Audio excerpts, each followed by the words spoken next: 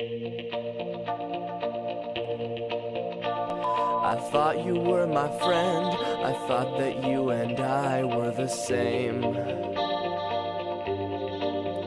When we watched Planet Earth, I had no idea what was going on in your brain. And I think I know why. Is it because you never had pets as a child?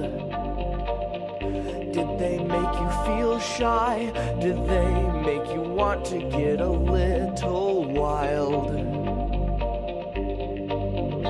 Well, you're a fucking furry, and there's nothing more I want to say to you.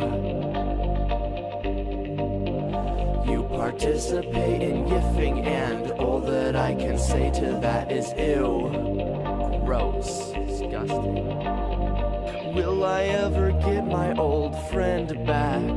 Will you ever stop fantasizing about a fox's ball sack? I asked you the reason why, and all you said was, dude, you should give it a try. And so I did, and what do you know?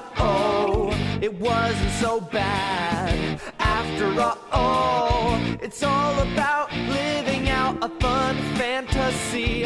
It doesn't have to be chasing after that animal pussy. Just like the Trekkies or people who dress up at Comic-Con. Some wish they were those characters, others just do it for fun. It's okay to fantasize, it's okay to anthropomorphize. Let them give furry hugs. What's wrong with the panda who has some nice drugs? It's so easy to forget that people have a great time doing this shit. They have fursonas, it's like personas but with fur in it. Furry communities, some people are new to these. A fair share of furries do it for sexual attraction. But who's to say they shouldn't be participating in some furry action? We all have that sexual fetish for when all else fails. Some just need boobs, but some need boobs and tails.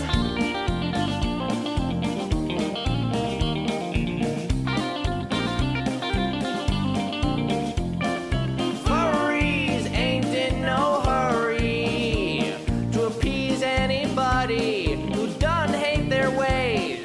If you're hating on them furries and trying to make them worry, then I bet you'll also hate them gays. Stop all that hating and just start masturbating to a picture of a sexy vixen, or just a fox, or a bear cub. Really sexy bear cub, really young, just turned 18, looking mighty fine with her mama bear. I'm a furry, I'm definitely a furry.